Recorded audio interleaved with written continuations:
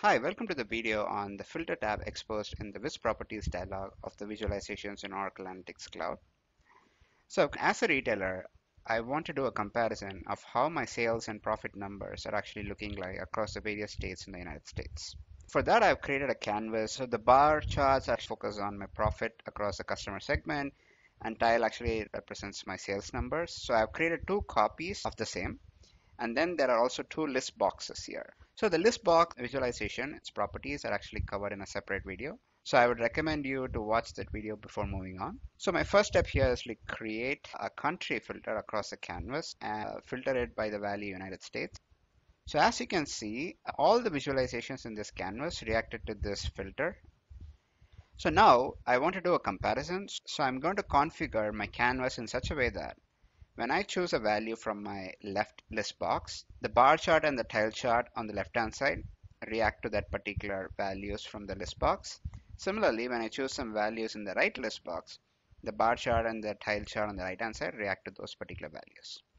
So I'm going to click on bar chart, and as you can see in the Which Properties dialog, there is a new tab called the Filters tab. And here you have the option to choose the filters that this particular visualization can actually obey to.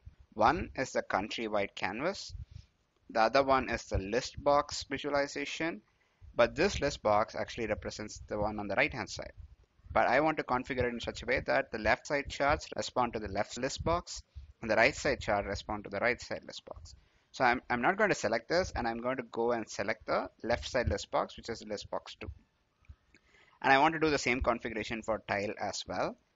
Similarly, for the charts on the right hand side, I want it to respond to the country filter across the canvas and the list box visualization on the right hand side. Similarly for the tile chart as well. Now, once you click on this list box, in the filter tab, there are two sections.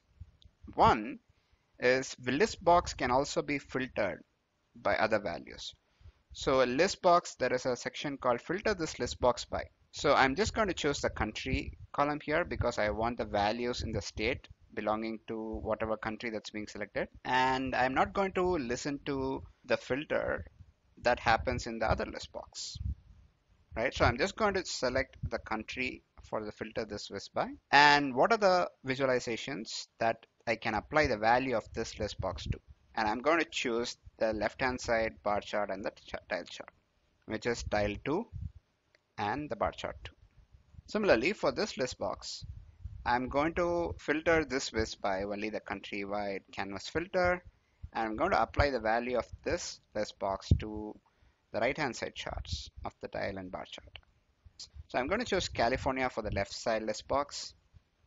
And as you can see, the charts, the bar chart and the tile chart in the left side alone responded to a value California that was selected using the left list box. So similarly, if I can go ahead and choose another state here, and I'm going to choose Colorado.